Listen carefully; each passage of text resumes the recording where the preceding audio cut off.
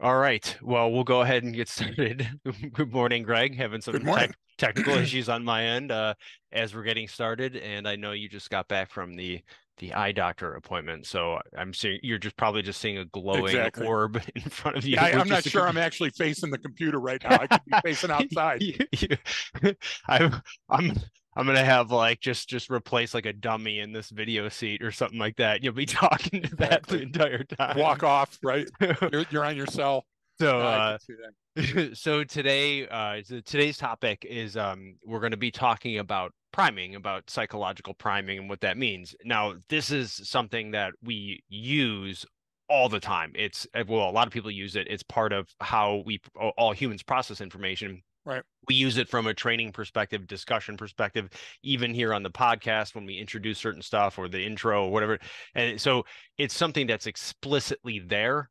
We just haven't, or it's always implicitly there, but we haven't explicitly discussed it, right? As pulled something Not out in as these hey, this is terms. them, Right, not right. like this, but so which is great. So I will have for everyone listening, there'll be a link in the episode details of a great short article, gives a whole bunch of topics, examples. I'll use some from it today to kind of frame the discussion a little bit or prime it, I guess, as we should say, That's and hilarious. and kind of go from there. So I'll jump in real quick, Greg, and give kind of a quick little synopsis of what that said, and then Certainly. we can get to what we mean. But the basic understanding of priming, there's different types of examples, but it's just is if you're exposed to one stimulus, it can lead you to basically some other related stimulus or think either linguistically, perceptually, conceptually of something else. And what I mean is literally very something simple. If we're sitting here talking, Greg, and I keep referencing the color yellow, right? And then I say, hey, Greg, name the first fruit that comes to your mind. You might more likely be want to say banana or lemon or something that's yellow because you were sort of primed in that way. And there's different ways that this is done, right? And there's all kinds of different types of priming. Yep. And there's ones you can jump into the article. I just want to mention a couple because there's positive and negative priming. So priming influences our processing speed, how fast we process information, memory retrieval. So you can do that in a positive or negative manner to speed it up. You can slow it down. There's different kind of semantic priming. That's the banana yellow kind Hmm. of example. There's associative. So like certain things are chunked together, like cat and mouse are often linked together. So if I think of a cat, I'm more likely to think of a mouse or vice versa. Different types of repetition priming. That's a big one that we like to do. We use it all the time. Yeah, it's because you're more likely to respond a certain way more quickly each time the stimulus appears. That's why even on the podcast, you'll hear us repeat certain words over and over again or draw it back to something. It's not for our benefit or to annoy you. Right. It's it's actually so you recall that in the moment when you hear that word, you go, oh, wait a minute, I know what that means, and it automatically your schema kind of light up, or your mental process can, and you'll draw from more areas of your brain. There's different types of perceptual priming. This one gives a great example. The word goat will evoke a faster response when it's preceded by the word boat because the two words are perceptually similar to your brain. They're so close. And this is a big one with sound too, because anything with sound, like I love the song lyrics that people make up because they don't know the actual lyrics of a song if they did go too fast or something like that. Excuse There's me while I like kiss this guy. yeah, exactly. The Jimi Hendrix one where I kiss Yep. this guy, right? And we hear what we want to hear. And there was a recent one a couple years ago. It was like where people it was going around on social media where you'd listen to it and it was is the person saying Laurel or are they saying Yanny? And depending on how you were primed is what you heard, and it's Yep. hilarious. So that's they're just some general examples, and this is just a process that happens in your brain again to sense make, to understand a situation, to recall events, how you process information, right? The song one is a perfect example. You're doing sort of top down processing. Your brain is hearing it. Yeah. It doesn't like an incomplete picture. It's not clear what you heard, so it'll jam something in there, whether it's right or wrong, and now that's what you believe and that's what you'll keep singing, right? So that's how it's just a great example for one, how powerful it is, but also how prevalent it is and how your brain is trying to get to the answer before you consciously do, right? It doesn't want you thinking, it doesn't want you burning too many calories. It's going, no, no, no, I got this, I got this, I got this. So that's kind of my intro to it, I guess, Greg, and I'll let you obviously give yours. And that I just want to refer everyone back to that article. I have it in the link. It's great. It's something you refer to, and they've got what's good about that one too, Greg, that you sent. It was a very well mined or something, but there's within there you can then click on more in those different areas. So I love that because you can deep dive all the specific topics that you want. So that'll be in there, but I want to throw it back to you, Greg, before we jump into all the examples.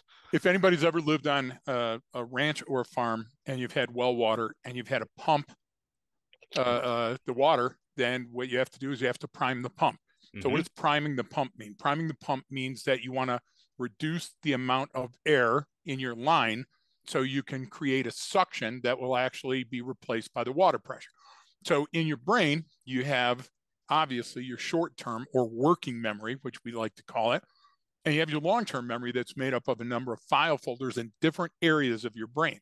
So when you see, feel, hear, smell, or taste something, what happens is the associated files, and they may be associated, like Brian said, semantic, which means language, words. Right. They may be a positive or negative. A very negative experience will elicit a different response.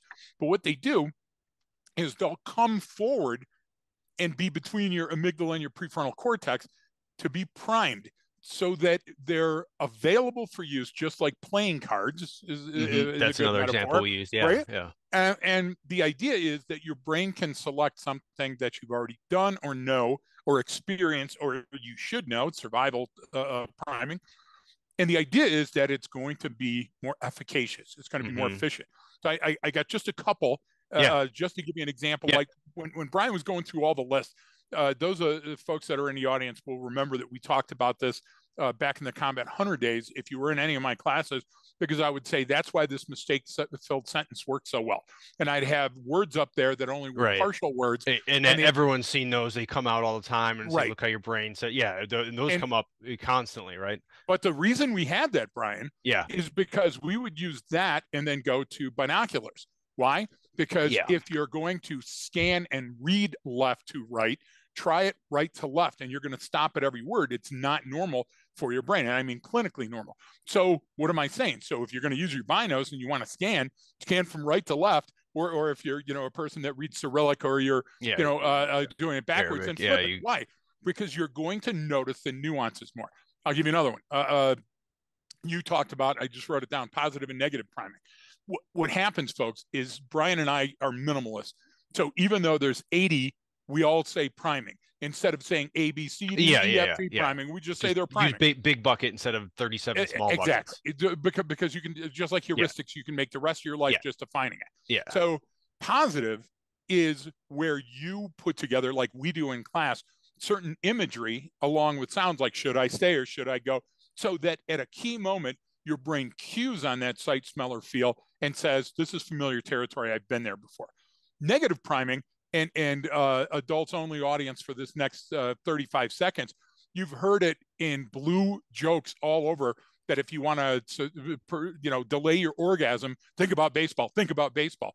Well, that's negative priming. What you're doing is you're trying to retrieve a memory, a sense memory about baseball from that deck of cards, Brian. And while you're searching through the 52 that you might have stored, it's probably 5.2 billion, right? But the idea is that while you're looking for that, you're not thinking about, oh my God, I think I'm gonna have an orgasm. So if you can think in those terms, that you can positively impact and make it much quicker, or you can negatively impact and make the response much slower. So like a fear or a startle response, Brian, we would want to negatively associate that. It's okay to be afraid in combat. It's okay to have explosions around you. Do you see what I'm trying to say? So I don't have that detrimental PTS every time that I think of those moments. So and this is the kind of point of why we're talking about this is because this priming is how much it affects your behavior. Oh yeah. Because your attitudes, your beliefs are then going to change and change how you process information or how you look at a situation, which will then change your behavior, right? So this is why priming is so powerful. So I'll give one simple one that actually they use in the article, because I like these because it really, really gives some insight into how psychological priming works. And what they use one, they said a study published in Journal of Aging and Mental Health found that priming participants with negative aging stereotypes, so stereotypes about older people, negative aging stereotypes, resulted in more negative effects on behaviors and self-rated evaluations. Priming participants with these negative aging stereotypes led to increased feelings of loneliness and an increased frequency in help seeking. In other words, bringing to mind stereotypes about elderly people being lonely and helpless actually led to people feeling lonelier and acting more helpless. Right. And it's so incredibly powerful. That goes back to the hey, this is the most difficult training in the entire world. Okay, well now it is. Or hey, the worst it's an IED lane. Right. The worst thing you'll ever have to do is, take another human being's life in the line of duty. Well, it is now. Now I'm considering all of those things. Now it's that's the way I look at it. So let's go back to late 1950s, early 1960s. Okay. The Reem is out there and he's searching and foraging for food after post-womb. And the thing is that as he's growing, he's seeing advertisements over and over and over for something called Wonder Bread. Yeah. And every advertisement shows a shirtless kid about my age that's eating that Wonder Bread and then going and doing something amazing, Brian. So we got it primed in our brain that, holy crap, we're going to go out there and we got a baseball game or a football game or something else. Better have a piece of Wonder Bread. Nothing on it, Brian. Just taking it out of the pack and eating the Wonder Bread, because that file folder was, hey, all of these jam-packed nutrition. Hey, how do you relax after a big day, Brian? You have that cigarette. You take that cool smoke and relax. The problem is that the brain doesn't know the difference between priming for those fake news things, and priming for real. I'll give you an example. Kids will play better on the sandlot if you buy them a baseball uniform and everybody's got the same t-shirt on. A kid will perform better in the martial arts dojo if they're all wearing a karate gi. Why? Yeah. Because that priming gets the brain ready for the event. And you're going, it can't be that powerful. It's hugely powerful. It influences how you will perform in that moment and for the rest of your life. Go to what everyone, the big, during COVID lockdowns and still to this day, sort of how much has changed in terms of remote work. And what you have to tell people, like, you have to create if you're going to work from home, you have to have your own spot, a designated area where you're going to do your work. Exactly. I don't care if how tiny it is. It's one corner looking at the wall with a desk there that's only for that. Because if you start doing it in bed and doing it at the kitchen table, and then what your brain doesn't like that. It likes compartmentalizing and chunking that information to these little areas. Right. So it starts to lose the importance of it. And now to just literally to get it back, something that simple, if you go to if you go to the actual the park, to the ball field, and you cut the grass and you make it look nice, and you put the new bases out there, are kids going to play more and better? Yes, they will. Because now your brain goes, oh yeah, I get it. I understand what I'm supposed to do here. But when it's a little bit of that gray area, or it starts to that P takes over, right? And it starts to devolve. My brain then starts to devolve. It pulls back a little bit. It goes, well, maybe that's not all for this. Does that kind of make sense? It's spot on. And anybody that's ever attended one of our T3s, everybody will remember Shelley yelling out, "Crafternoon!" And it was time to go to the construction paper and the different dolls that we had and the balls and all the different colors. Shut up now. The hotel later with the furry conference. No, but seriously, we would have all the crayons and the paper and the scissors and everything. And people won't, the administration, the colonels in the Senate would always come in and go, "What's all this for? What is this?" What we're trying to do is tap into the creative part of this person's brain. So no matter what they're given, they're able to turn that into a sense-making problem and a problem-solving answer for the people that are in the class. So for example, saying, okay, your color is green and you have to have a mascot that's not a frog. It can't be a fish. It can't be the Hulk, but you have to make sure that you tie it to something, and then everybody else has to have the color. Then you start the terrain denial. Then you start to encroach upon the other. Brian, what happened is we were using that impact of the positive priming to prime their brains that no matter where they were, they were able to pick up a stick off the ground and go, you know what's important about this stick, and then go. And Brian, to capture somebody's attention, specifically a tier 1 operator or a first responder or a cop, you have to be that way. If you're too clinical in a class, even though you're the smartest person on that topic, you're going to turn them off and shut them down. If it's all delivery and there's no interaction, you're going to shut them down. Right. So part of the legacy that we did was to create in the minds of soldiers, sailors, and airmen a new way of solving problems using memory pegs, using things that got them excited. And what I would tell to the I don't want to use the word dipshit on the podcast, but I would tell to some of those Marines, no, let's not use that. But what I would tell to some of those Marines that were so protective of their squad, you taught a squad of Marines how to fight. I taught an entire generation of Marines how to live. That was the difference, Brian, because what we did with our priming is gave them tools to solve problems well after they were in combat, well after they were Marines, well after they left and became model citizens. And that's a huge thing. And how do you do that? You rewire the brain. So that mapping that we did was very important. And that's another example of how you incorporate, because I know a lot of people listen to this, obviously are trainers of some sort, or you know what I mean, or involved in training. It's like, okay, well, how can I use that? Right. I want to use the benefits of it and not do it the wrong way. Right. Obviously that's the most important part. But exactly what you talk about is it's kind of like, the IED training, is like, I'm going to show you photos of this. This is what it is. We're going to hide some. And it's like, well, you get these companies that have a $100 million contract to create fake inert IEDs. Lifelike, though. And they're like antiseptically clean, and they're heavy, and they look and it's like, but this isn't how it looks. It's a dirty, nasty thing. Someone jammed some shitty, plastic explosives that they had left over from wherever into the nose cone of a beat up 105 round that doesn't even look like a 105 round. And drug it with a burlap sack, and then Brian. duct taped it over here. So the idea wasn't just here's what to look for. It's breaking it down into those elements of what it is, and then inserting those elements into training scenarios. So the cotton ball with the nail polish remover on when you're searching a house, right? Okay, that's nothing, but that smell is going to create a huge memory to go, well, I can also make explosives out of nail polish remover. And looking at, we boil stuff down. I mean, you brought it up as being the minimalist. It's like, okay, well, if I'm going to make explosives, homemade explosives, or I'm going to make certain types of drugs, I need all of these different elements. I need to have a double boiler. I need to have cooling. I need to have venting. So I don't need to look for the bag of dope or the explosives, already packaged, ready to go. Exactly. It's what are these elements out there, because that will prime me. We do the same thing, even mission focus and predatory looks. Hey, look for this, because that's priming me to go, oh, now I'm oriented on the important part in this context.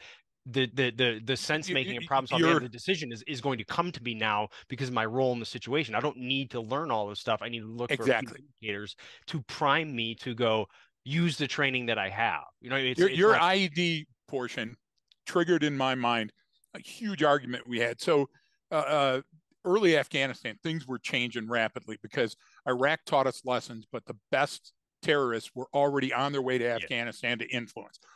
And so they had this fat blowhard, and I'm fat, so I can call him fat, that was standing up in front of the room full of generals, and there was a New Zealand guy and an Australian guy and all the different people from, what did they call it back then? It was not a joint task force. It was something else. And they're all standing around this room. And the guy says there's an intrinsic problem with the depth of an IED. The large size is due to the culvert's position. And when the sun comes up in the Eastern religions, and I cut him off and I go, they put him in a culvert because the culvert's a hole that's already dug. It's already been dug. Okay. And I said, the terrorists you're dealing with are so lazy that they go, I could dig in the heat, or I could put it in that hole that's already been dug under the road that they're already going to use. And he goes, well, you're oversimplifying everything. And I said, yes, I am. I really am, though, Brian, in this instance, because what you're doing is you're using imagination to create explanatory storylines, Brian, that don't exist. Right. So I am trying to oversimplify it to make you look like a boob. Why? Because that's negative priming. So every time you think of me in the room, you're going to go, what an asshole. Yeah. But you're also going to remember the culvert story. So how How big were the bombs in the culverts? They were huge. Why were they huge? Because you knew an MRAP was coming. No, because you had this huge locker size of a hole, and you could jam all kind of stuff in there. So if you were going to listen to Brian on a podcast, Brian always repeats certain catch things in his mind.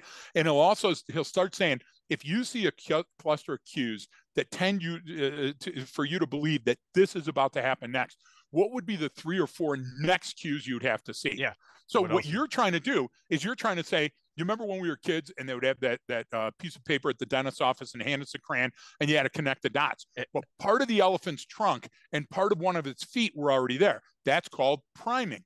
And as you started filling in the dots, you go, oh my gosh, it's an elephant. Yeah, that's called discovery learning, right? So the idea, Brian, is that we engage in all of these because we understand the brain doesn't want to. The brain wants to make order out of chaos, but it's not high on solving problems. Now, it likes solving problems if you're doing like a Sudoku or a crossword. It gets into that because then it wants to say, hey, look what I can do. Just like your dog, though, right? So if you're training your dog, what do? You're going to train your dog by buying 5 dog beds and putting them all over the house so your dog can sleep anywhere. No, your dog's going to be wandering all night long trying to go, which is my bed? So that's another example. And I know I ambushed you with the oversimplification, but you see where I'm going there. So we oversimplify it by saying, no, this is your bed. This is your feeding time. This is when you take those cues. Why? So when something is contrary to my baseline, it sticks out and I know it's wrong. So file folder comes up with priming. I read it and I look and I go, none of this looks familiar. What do you know? You know, that's incongruent signal and it's about to be a shit sandwich. That's the beauty of our method, right? So I can't believe that we're constantly having to influence people to come to training. That's the simplest, cheapest form of brain training that gives you the best return on your investment. And what I mean by that, Brian, is it doesn't matter what you do.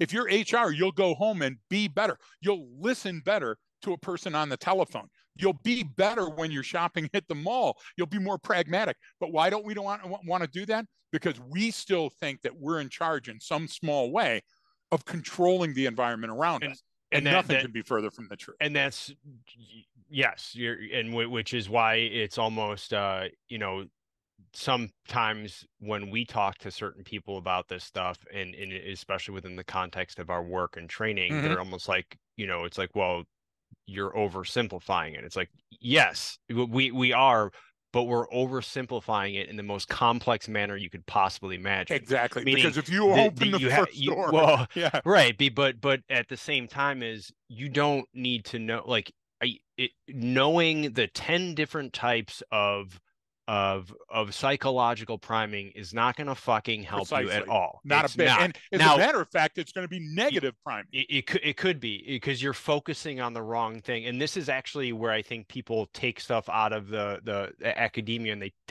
take it and use it wrong, right? So you have someone that studied this that said, okay, I've identified all of these different types. Cool. That's great to study and understand and see how the effects.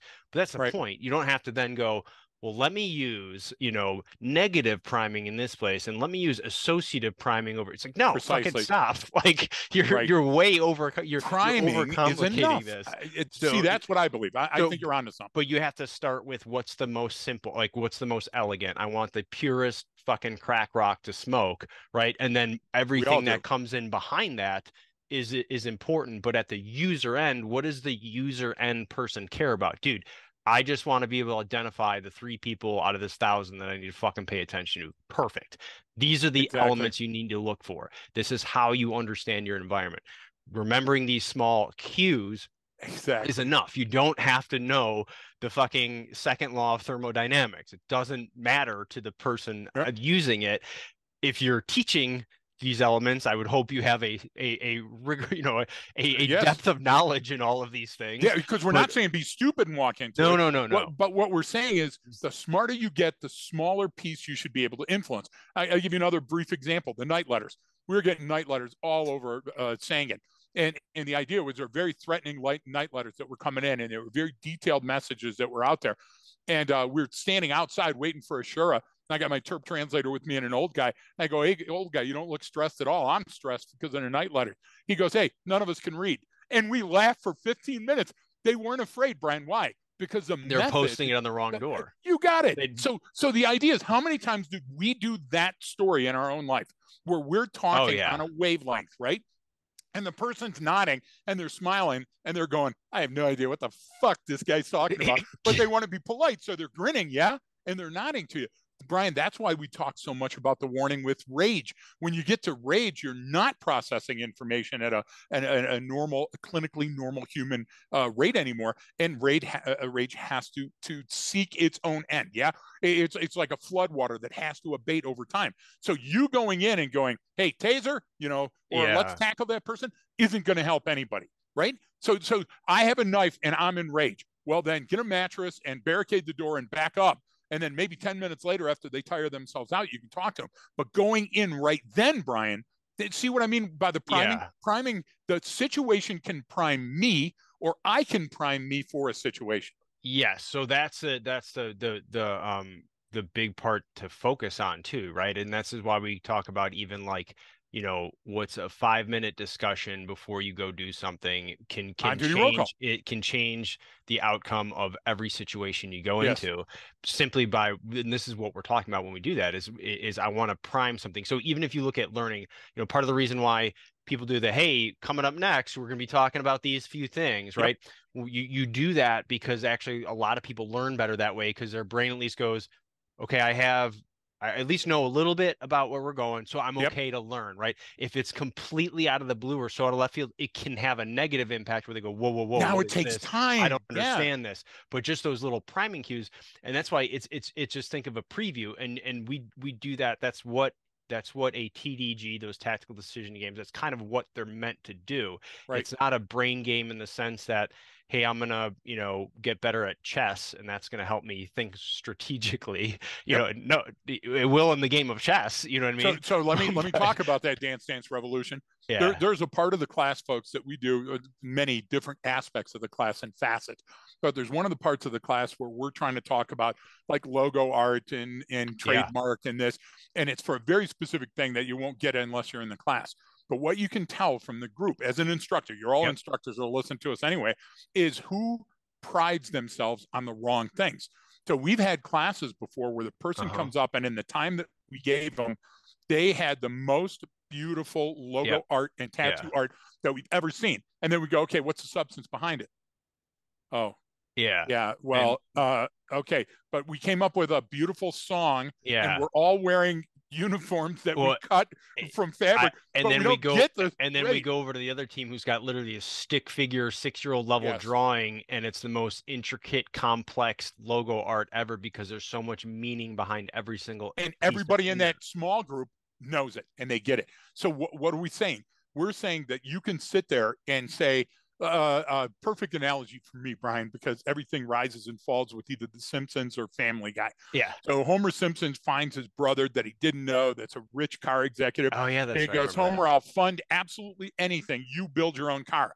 And Homer spent so much time having cup holders everywhere, right? And a window this and a foot massager and that the car was so big and ostentatious and expensive that they couldn't sell any of it. That's the problem. You don't need triggers in your environment, and that's what priming is about. Priming is about triggers in your environment or in your own body that warn you or help you understand. Like, for example, you have that nice smile, animated face. That's because you want to break down barriers, because if you don't get out of the cave and trade with other townspeople, you're never going to make it through the winter, right? The country mouse, city mouse, right? And all the stories that go along with that are testament to that. But you also smile to show your teeth. So you show people that, listen, if I'm pressed and you're going for the jugular, I will bite you. Okay. So the idea is that the chemicals that are primed in your brain, like oxytocin, the love drug, they're there to hint you in the direction of certain file folders, but not to prime you to a decision. They're supposed to suggest. Can you go a little bit deeper into that and what you mean by that? Because it was a good comment. So the idea is that environmental cues, whether they're internally based, like electrochemical neurotransmitters, or externally based, like a smell, like a pheromone, Brian. You go into a dance hall where men and women are dancing. There's pheromones that are flying. Well, what they do is they trigger us to certain things. Hey, I'm going to get lucky tonight. I'm going to give this person my hotel room or whatever else. And what right? it triggers you is dependent on your experience, your knowledge, exactly. your own specific brain, right? And so the idea is the path, the script that you're going to follow isn't written in stone. It doesn't say club her, drag her into the cave, do this, right. or rape this guy, do the what is that, Kevin Spacey, apparently his new role in every movie is chief molester, no matter what continent he's on. But the idea is that what it does is it pushes you, it nudges you, Brian, it hints you down that way to say, if this is the path you want to take, here's a couple of ideas. Why? Because the future isn't solid. It isn't written. Even in a self-defense scenario, there's the ability to negotiate. Why would that have been written in? You see what I'm trying to say? Because of free will. So the idea of priming gets us to the, like, so much has been written about priming. You can lead a horse to water, but you can't make it drink. And then it was one of the wranglers that we had to tell, look, you can reach right up the horse's ass and grab it by its front teeth and jam it down there, and it's going to resist and back up all the way, right?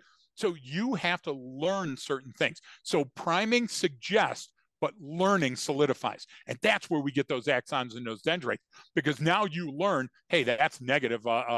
Jeffrey Dahmer, for example, the further Jeffrey Dahmer got into his list of fetishes, the worse it was for him to have a natural erection and orgasm.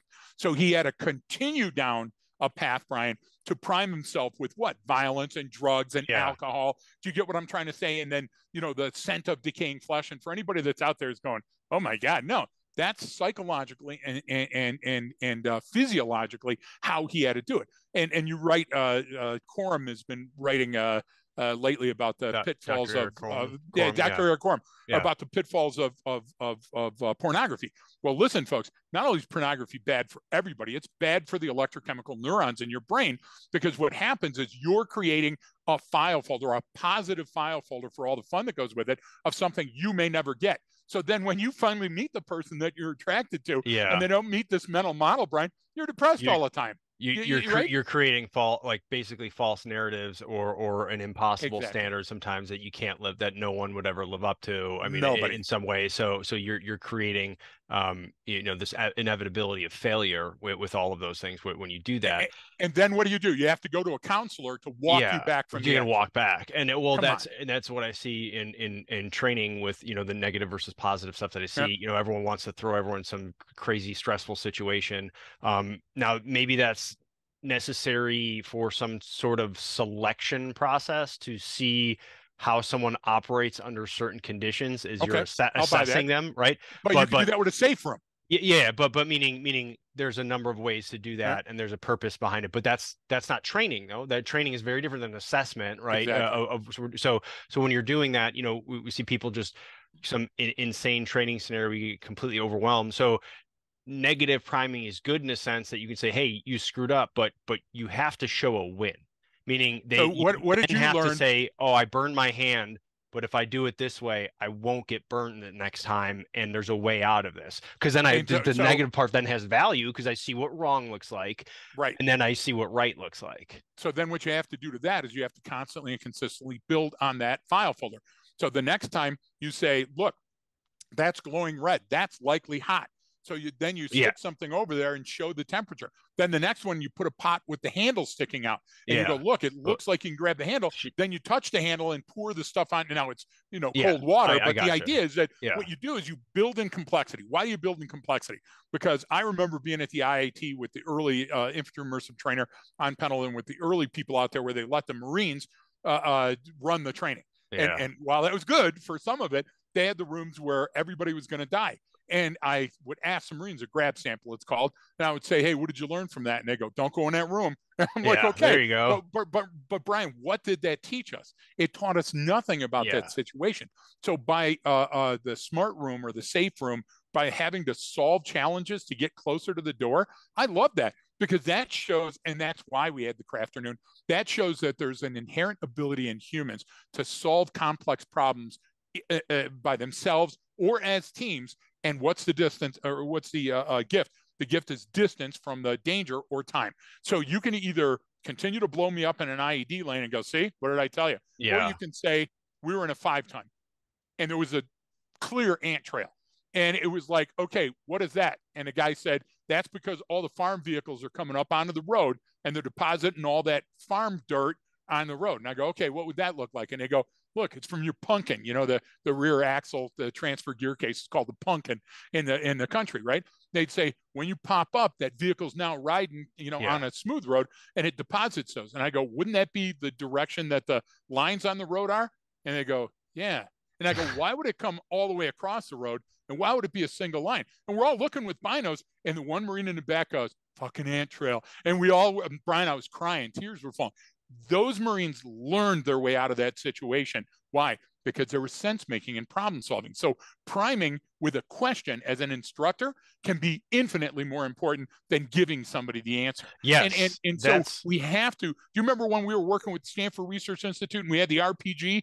And what did we do? We let it on the table for a while, like Jane Goodall with the mirror with the monkey. Just right? Let it sit out you got to let them play for a little bit. And they lift it, and then they start taking it apart and asking questions. And you next thing you know, they're taking it and they're making their own rockets out of it and doing their own stuff. And the guy goes, "Why can't I do this? Because I can set it here and then put that on a UAV." And that's what we have to capture, Brian. That's the essence of priming, is that if you prime the right way, like linguistic priming, I get it. But unless you're going on a game show, I don't get why you would use that. Right? You really have to, you're putting so much thought into something or so much time into something with, yes, you're going to return, but is it not worth all of that effort you put into having every single word here? Like that would be insane. Those things naturally happen. Right. And so I get that, but it's focusing on, what do I want to, it's, I've given the example on here 100 times. I wake up in the morning, brush my teeth, look myself in the mirror. Someone may try to kill you today. Not it's going to happen. Not it's just, what am I doing? I'm just priming my survival system to go, fucking wake up, dude. You only had a few hours of sleep. There's life out there. And you know what I mean? And it's not, I'm not forcing a square peg into a round hole. I'm not saying I'm going to die today or something, but you and I were in Virginia a couple of months ago, Brian, and a person from a specialized unit came up to us and they were asking remember the question, all the right questions, over and over and over, and so it got to the point it was like, oh my God, we got to take a break from class to answer all those questions. And so I promised this will be the last one, he said to us, and he said, what one poster, what thing can I put on the wall just before everybody leaves the ready room in the morning, the patrol ready room? And you remember I told him put a mirror there. And they go, what? And I go, the mirror is a priming tool, because you look in that mirror and you go, dude, it's me.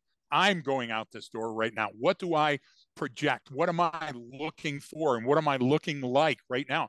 And the kid was like, oh my God. And he wrote forever. And I go, mirror is 2 words. Oh, mirror. You know what I'm saying? Goes, I want to capture that moment that you said that.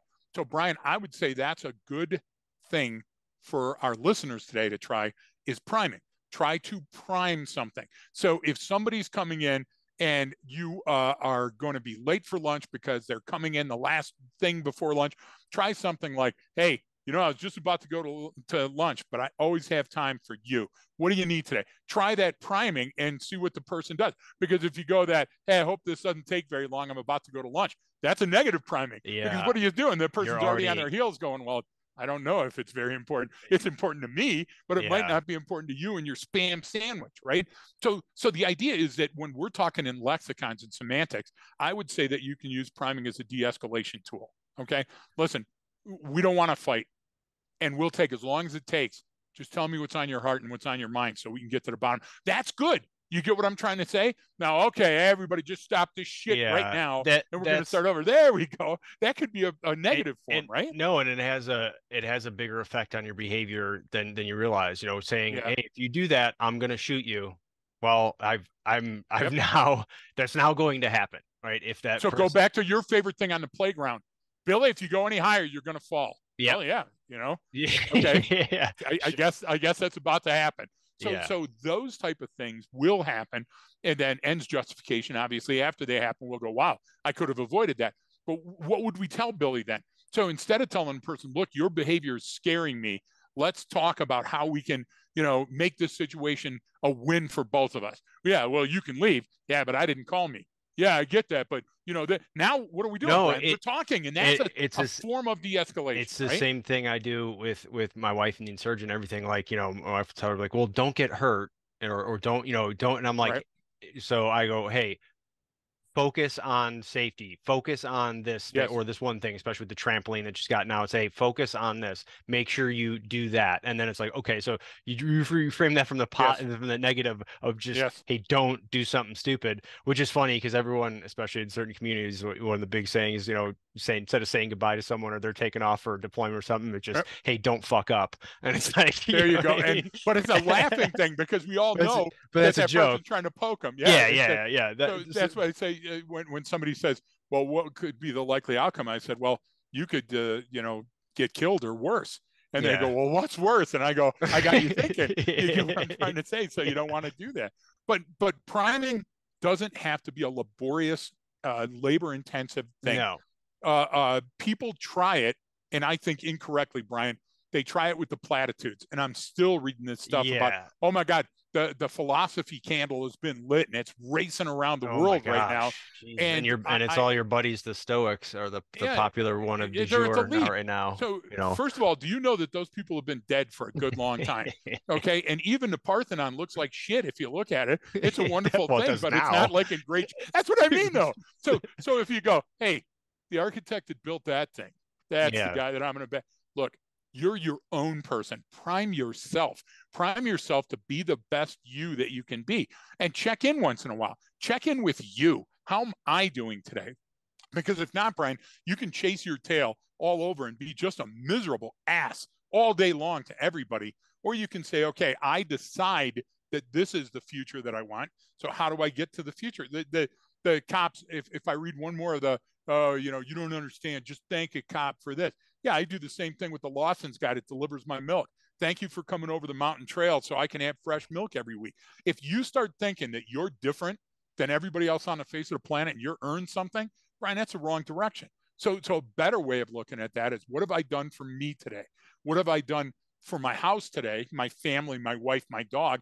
What have I done for my street today? If you think in terms of that when you go out there, one, it's a great way to baseline because you'll notice what's normal for an environment, right?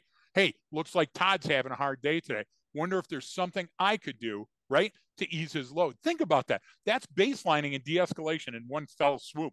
And so what's the duty to intervene? The duty to intervene is when you find a novel, inspirational way to de-escalate a situation immediately or over time using what? Using priming. Hey, that'll you catch more flies with honey. And then the person looks and goes, what? Well, I heard my dad said that one time. Let me tell you about my dad. What are we doing, Brian? We're dialoguing and we're not fighting and we're not killing. That's a key to priming. Yeah, and this isn't one of the negative things about it, especially in any type of job that requires a significant amount of training, and there's procedures and policies and rules that you have to follow, it, in a sense, without meaning to, that sort of can be negative priming because, of course it can. You're going to come up and, this is I have a trained solution for this. I have to follow these procedures. This is what I was taught, without just it, like you're saying right now. It's like, okay, well, where are we starting? Where do we want this to go? How do I prime the situation for the best benefit, the best outcome for all? You know what I'm saying? That's where it starts. And then however the policies, procedures, and tactics, techniques work into that, great. You've already got some great ones. But what am I really trying to do with the overall situation here? How can I prime myself to think that way? And those are the brain games, in a sense, that we like playing, because those are the ones that are realistic and helpful. And have the best return on your investment. I absolutely agree. It's very, very like it's one of those asymmetric things that you can do that, the bang for your buck on having those 5-minute conversation is massive ROI on that, right? Because it's those for what investment? Come on. Really what you're talking about there, it's just, these are those simple things that we like to have because it doesn't require anything. It doesn't take much. I don't need a space. So you can literally say, what would I do in this situation? How could I prime that situation? Exactly. Right. I'm going to come up. What are some things that I can do to help create the structure necessary for a better outcome? And so let me give you a mind game to do just that. So Sean wrote me. Sean's on fire this morning. So he took the 4th off, but the 5th he's on it with a vengeance. And I must have 5 or 6 articles between 4 and 5. There's Reem, you got to look at this. You got to look at this. So the very last one that I looked at, and I don't have it committed to memory yet, but a female officer and a male officer at a nursing home. And I believe it was in Canada, but it doesn't matter where it was. But I'm trying to say, if the folks are trying to look it up and do their homework, it might start Canada.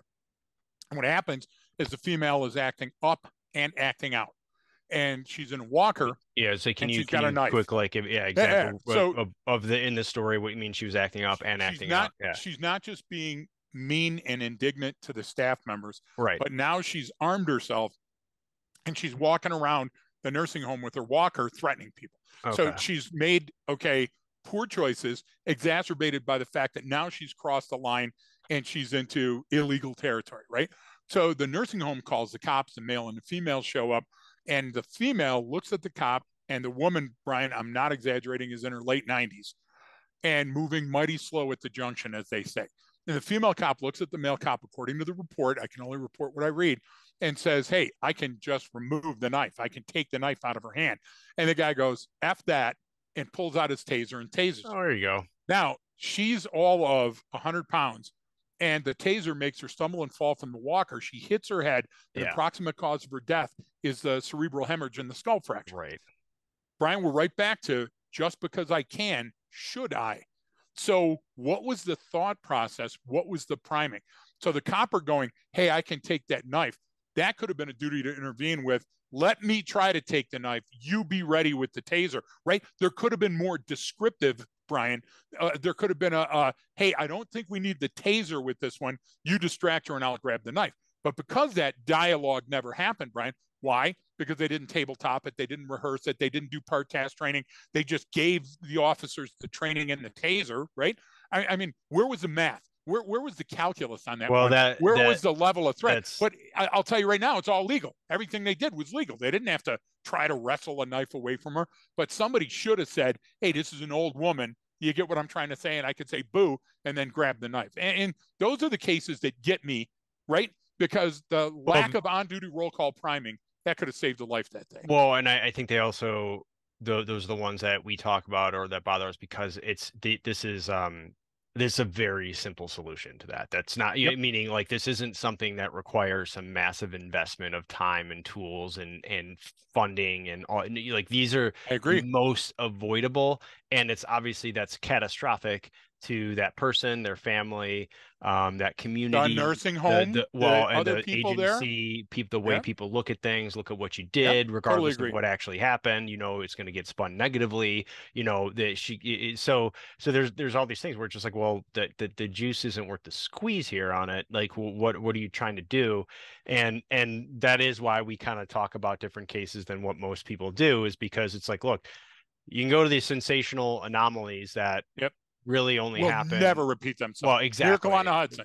But right, and we'll pour our kinds of thought and commentary into that. Yet over here, all of these that are, the 97% of the ones that happen that are completely avoidable, those are the ones you should focus on, because that way, those big ones that happen, they are rare. Then it only happens, you know what I mean, when lightning, strikes and hits someone. You're exactly right. It's a rare case. Like, it still happens. Talking about that, why can't we just engage in that conversation? Hey, listen, there's a storm out tonight. Remember, flash the bang. Remember that simple algorithm can keep you safe. Or the one about the silage where, confined space entry. Or the one about, hey, listen, if there's wires down, remember, 35 feet's a good rule, and I'd rather call the power company than go in there and check on my own. Brian, those type of statements, when we're conversational, mean more to that person. They're going, wait a minute, they're thinking of me. They're thinking ahead. These are all examples of priming. I mean, that's all you're doing. It is priming. 101 examples of priming. And so, what do you want to prime, people for? Same thing. That's why the same thing with the insurgent. It's every day.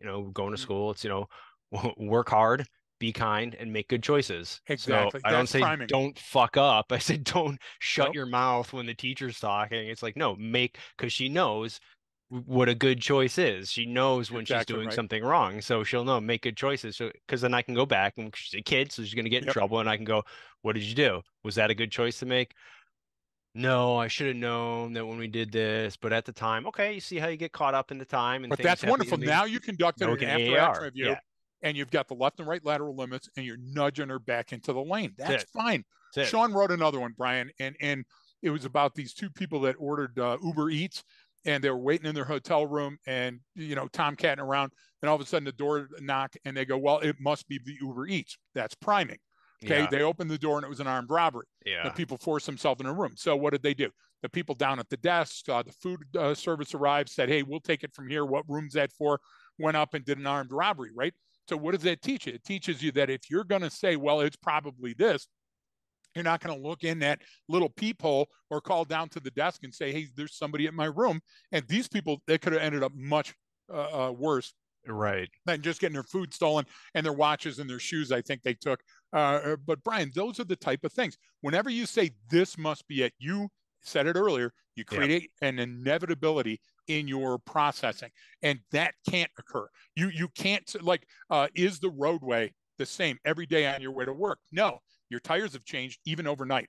The temperature has changed, the pressure, the barometric pressure, the heat, the axle, and the amount of lubrication. Everything changes over time, right? Yeah. So you got to update that baseline constantly. I always like using car metaphor or food when I'm hungry. Yeah. But the car or the truck thing, to me, is the easiest one. When that warning light comes on, you can invest in a Band-Aid and put it over the warning light, or you can actually read, hey, what is that warning light trying to tell me? It's your choice. One's a lot cheaper. That's a good point. I can either just, I'll hide these alerts for right now. It's like, that doesn't get rid of the problem. It just gets rid of the alerts for the problem. It's a form of negative priming, actually. No, and it's I don't know. Well, that one just popped in. I don't know if you saw the one, the I think you sent it out too, but it went around where there was the janitor at the university that was annoyed by the alarm noise, the alarm going off, so he shut it down, and it ended up like shutting off the refrigerators or freezers for this multi-million-dollar study that was going on, completely ruined the study for a 100-year study, right? Something like that, But did anyone fill him in on the significance of what this was and what was going on? Exactly. No, he's the janitor. What does he need to know?